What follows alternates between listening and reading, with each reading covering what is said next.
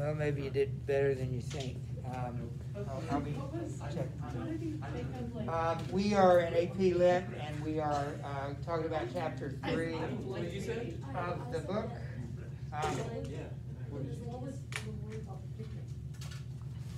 All right, do you have... He found out that he liked Anne. That's what I said. Do you have... we want everybody to say something, and you can still ask questions, but there are things about the story. That's why we're talking about it also. But anybody want to start? Just comments about it? Yes. Yeah, please I'll start. I thought, especially the ending part, demonstrated how powerful, like obviously corrupt, but how powerful now Willie and Jack have become, being able to put down 2 impeachments, one of White and one of Willie himself. They just have to say a couple words, and they'll get whoever they're looking for to come out. Like I think it said like white as a sheet, so it kind of shows that they have some real power. And you learn about what that power looks like. So describe how they do it. How do they accomplish it? So usually they'll like, I'll take like the book said like they pull up someone. They say like they tell the guy to say like, have you ever heard of like slick someone, or like they'll say a name, yeah, and the person will come out and they'll look just scared to death because they know, like it'll seem like they know something even if they don't. It's almost like we have dirt on you, so if you don't do what we say, we're gonna spill it to everyone. Everyone will know. It's blackmail, but you suggested that they may not have any dirt on it. Yeah, sometimes they might just bluff it, but I don't know that they make stuff up. No, but that which is where we are now. We do see things where people just come right out and say something, and it didn't have to be it all true, but at least he uses real, or he bluffs. Thank you. Yeah. I think it was kind of interesting how Willie just kind of threw all like good aside, and he just embraced the corrupt politician, because like when he heard he was going to be impeached, he put his game face on and he basically just annihilated his competition. He found dirt, he used blackmail, and he just made so many speeches, and he just kind of obliterated his enemies with whatever tactics he could use, good, bad, or evil. Yeah, and what I picked up here, and my page numbers are going to be different when we'll come back to this, but I still feel there's something in Willie, even though he's corrupt in that he bribes and uses these things, and of course he has a personal life that's corrupt. But he seems to have this idealistic view of his role as governor. And there are a couple of places where, in other words, in his case, the end truly justifies whatever means. He even explains that about laws. He was talking to, what was the name, not Byron White, but Hugh Miller.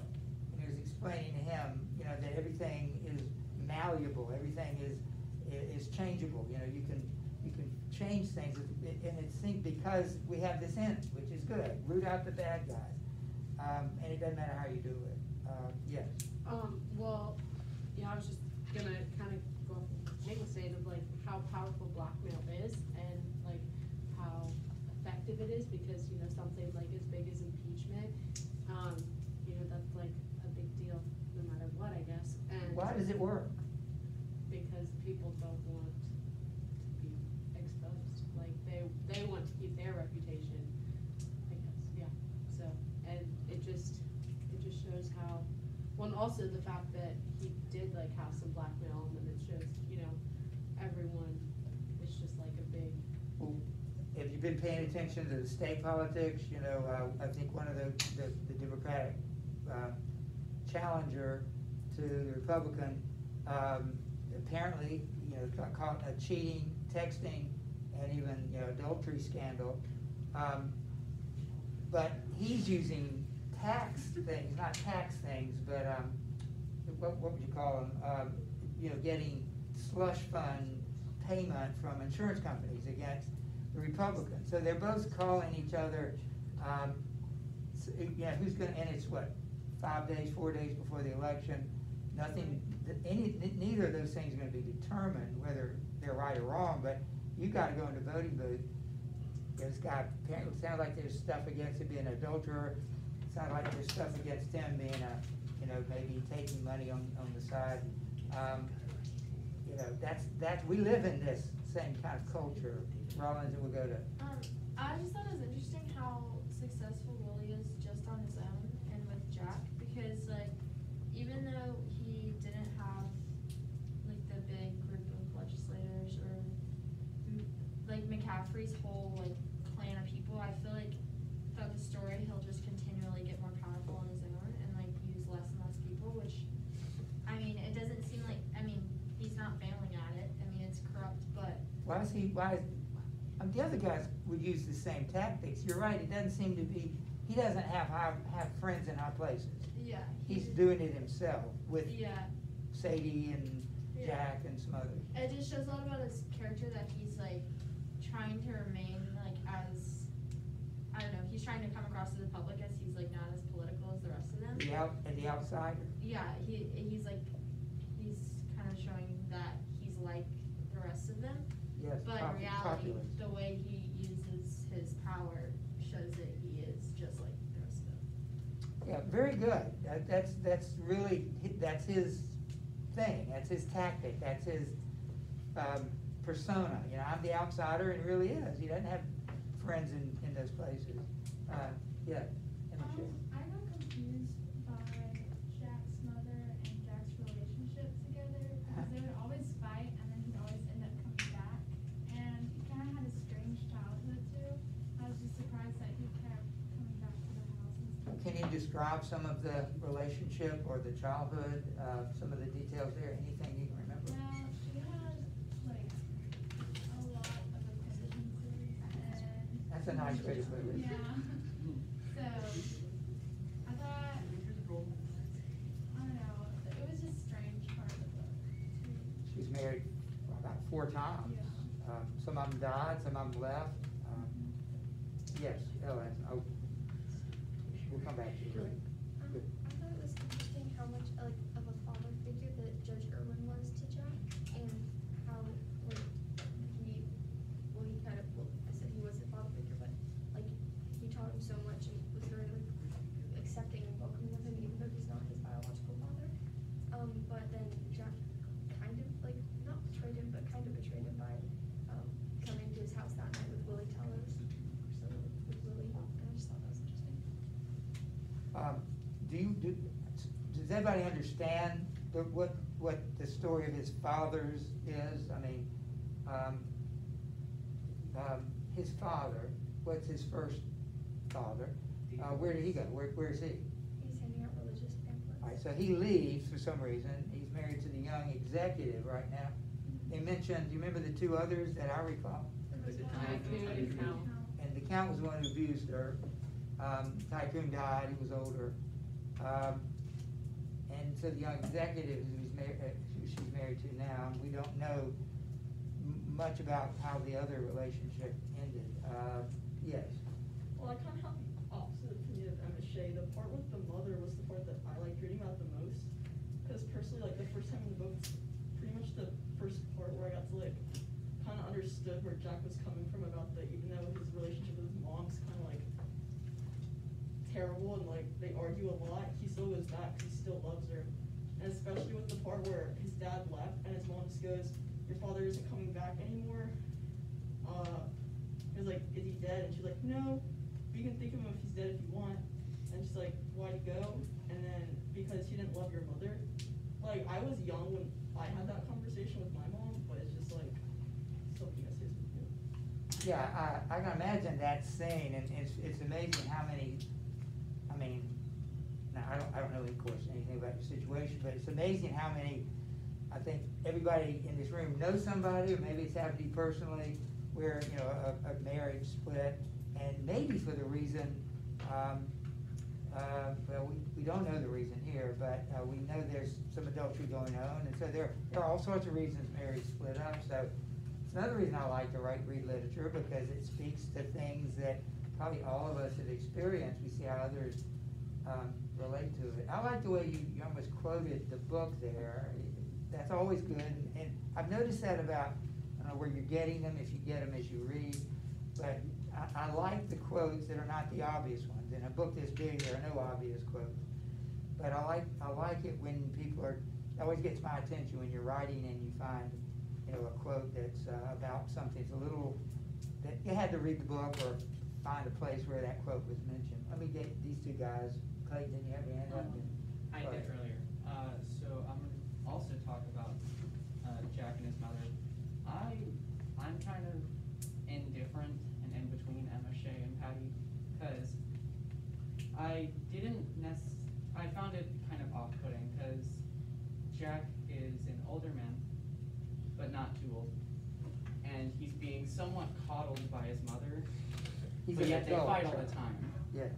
Which was kind of a weird situation, and then also the introduction of Theodore coming in and being like, hey, and it was weird.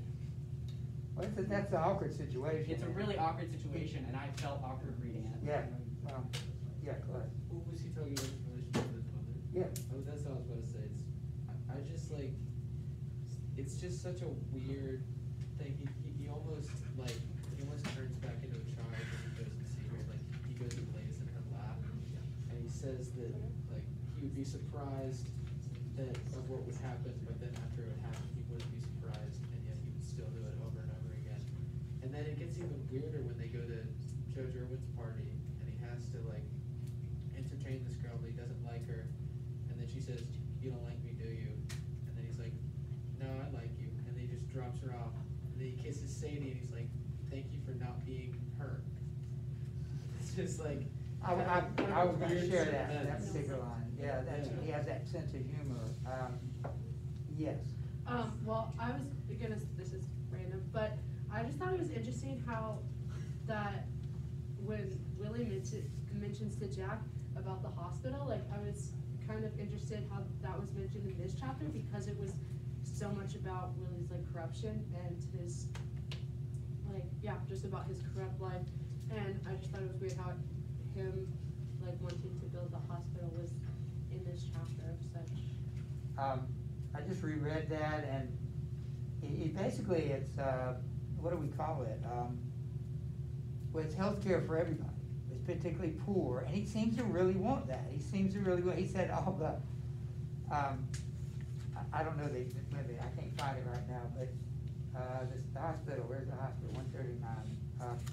It was something that, again, part of Willie's humor, but he said, I'm going to build me the God, he uses a cuss word there, biggest chromium platedest formaldehyde stinkiest free hospital and health center the All-Father ever let live. Boy, I tell you, I'm going to have a cage of canaries in every room. I can see an Italian grand opera, and there ain't gonna be a nurse hasn't won a beauty contest in Atlantic City, and every bedpan an 18-karat gold. By God, every bedpan will have a Swiss music box attachment to it, playing Turkey in the Straw, the sextet from Lucia, take your choice. And all Jack says, that'll be swell. I mean, if you heard that, if you heard that kind of, I'm gonna promise you this, you probably vote for the guy. It's extreme, and that makes it funny, and every nurse is gonna be a beauty contest winner, and you're gonna have gold-plated bedpans. I mean, it's ridiculous. But I think he's serious, because he talked earlier about all the corruption from the rich guys, and somebody mentioned it. He doesn't have rich guys in his life. He has Sugar Boy, and he's got Jack, regular guys, but they're willing to play around the rules if they have to. It's something, I just want you to get in your mind, he's not all bad.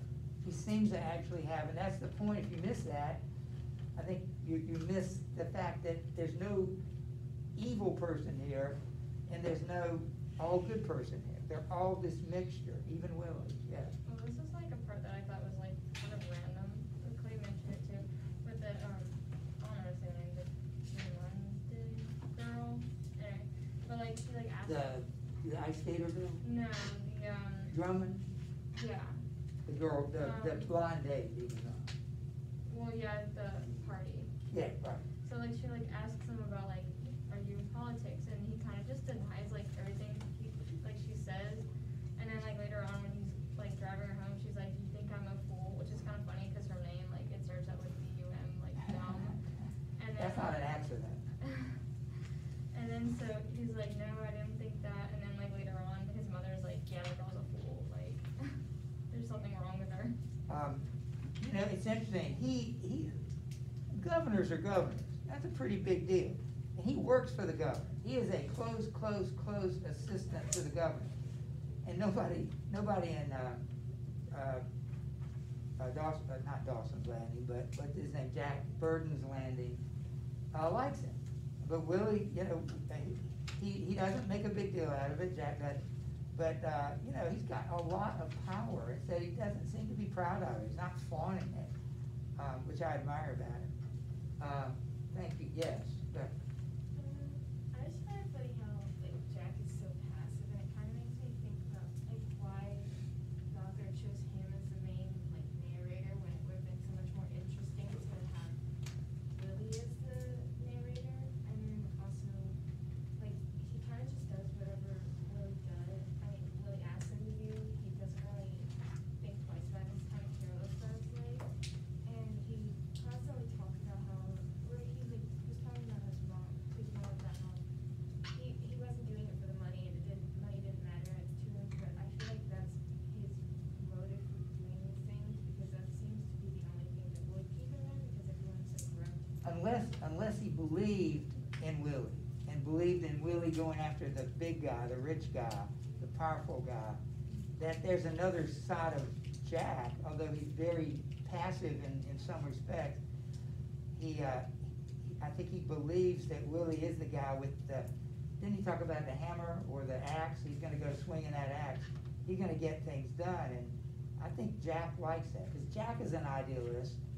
The governor's an idealist, too. Go ahead, Dave. You have- That was all. Yes.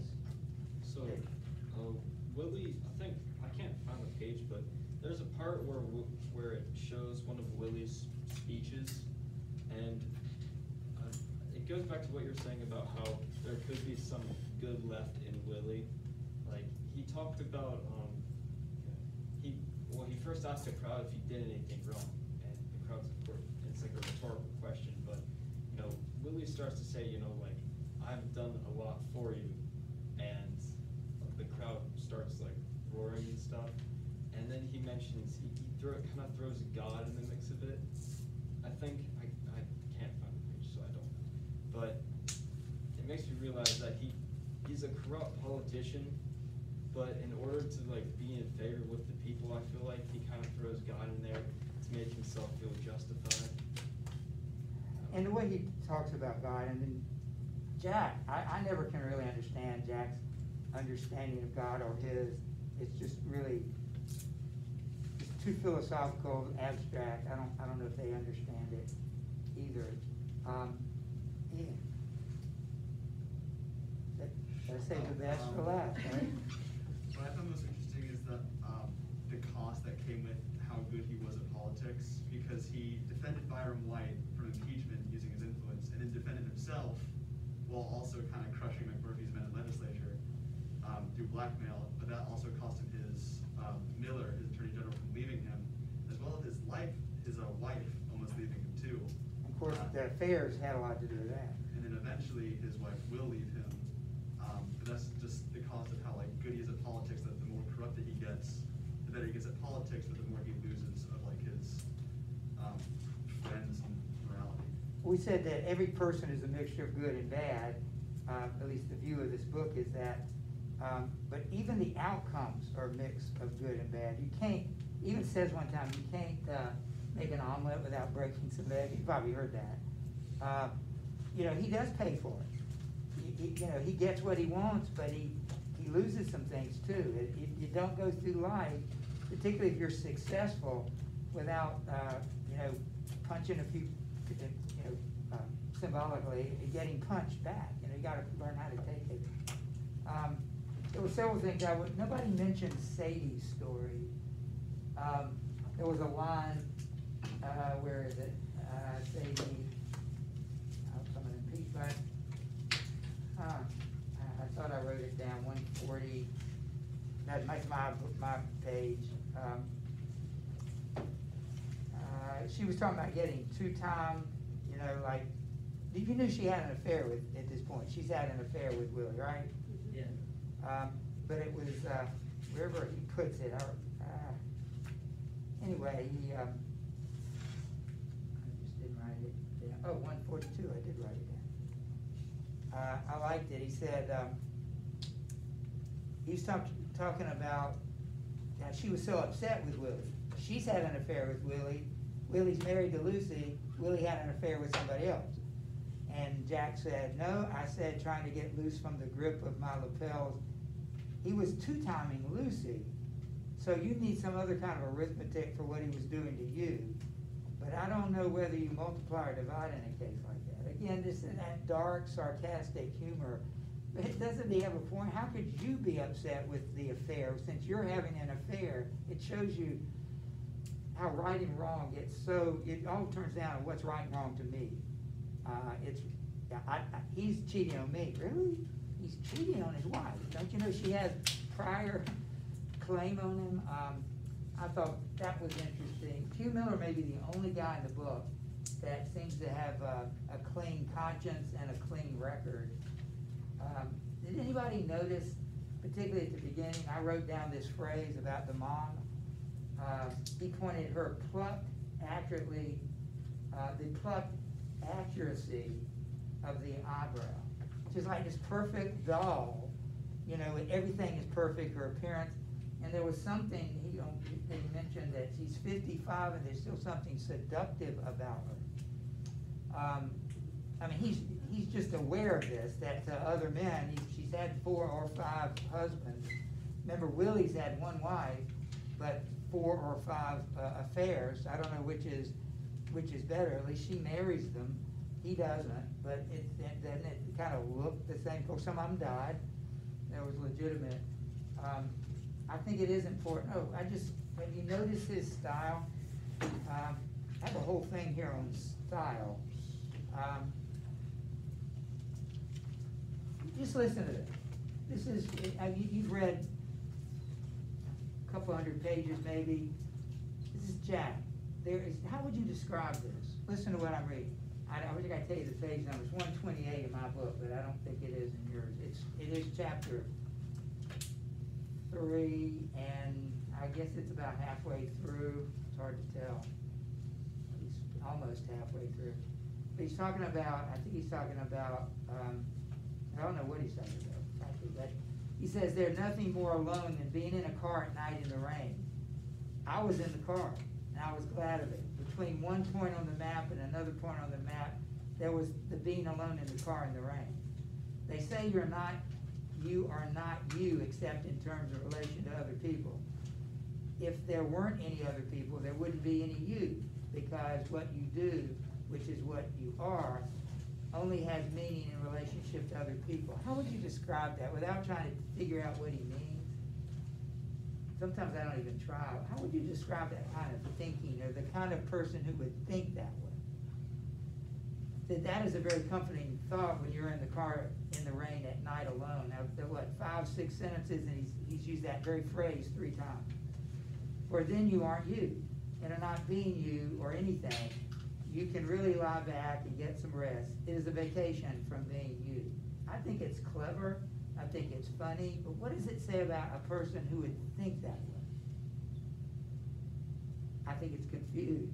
Here's a guy who does it. He's just abstractly philosophizing about things to sort of mask his own the reality of his life, which I guess you could psychoanalyze the guy. It's not our job, but I think that's true.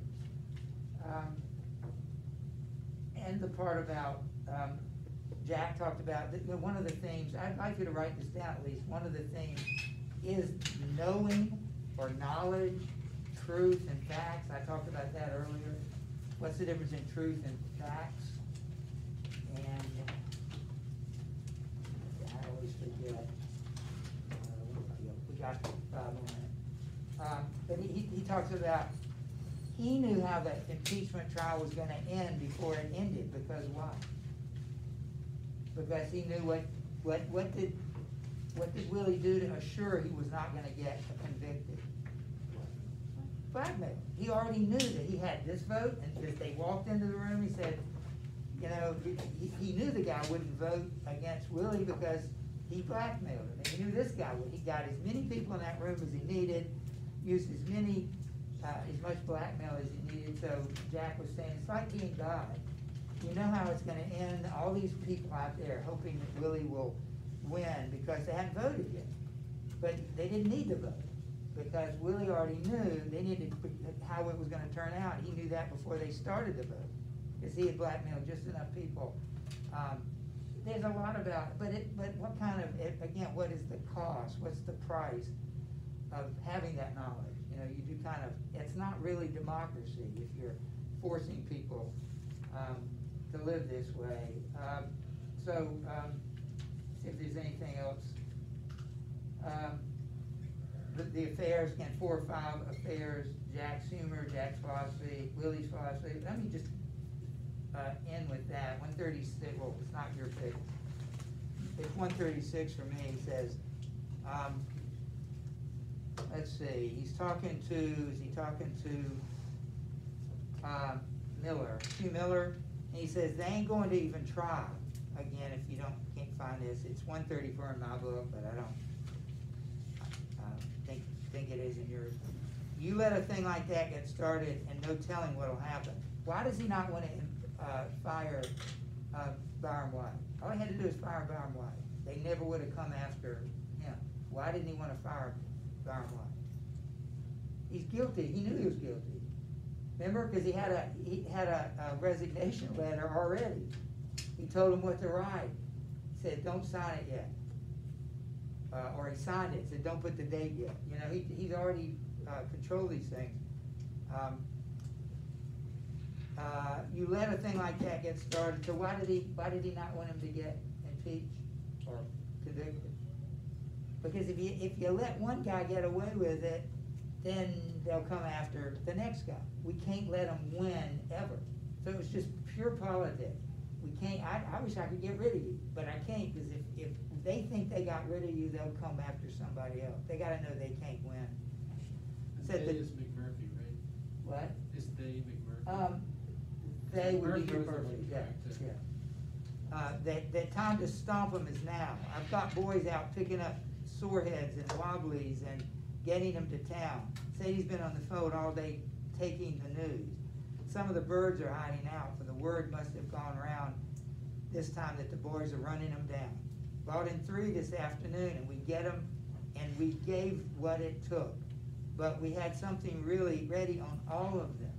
So if you want to run for, I think that the new Supreme Court Justice, they didn't try very hard. They didn't find anything on her. You remember the last one,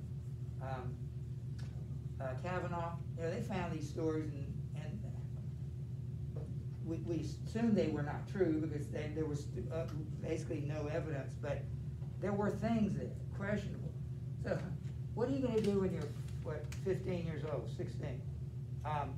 One day you might run for governor. Are you thinking, man, I better not get in any trouble with anybody, because one day, you can't live that way. But that's even in our culture today. You know, particularly if it's posted on the internet, it'll come back to haunt you. So you got to be very careful. These things may come back to haunt you, but can you live that way? Because if you're important, they'll come after it. That's what they did with Kavanaugh. That was in high school, in his high school yearbook, which was like 30 years earlier. And I won't read any more of that. But I hope you're getting some idea. We're not going to be here next Friday, right? That's the parent thing, right? So we're going to do this on the next Monday. The chapter 4. Your chapter 4, I need to look at that. I think it's pretty long. So I may have to even extend that. It's two chapters in one. The 2 best chapters in the book, frankly, are the next 2. So you're going to have at least all week and 2 weekends to do it. Hang on just a minute. Good job. I'll get this back to you next week. I understand. Okay.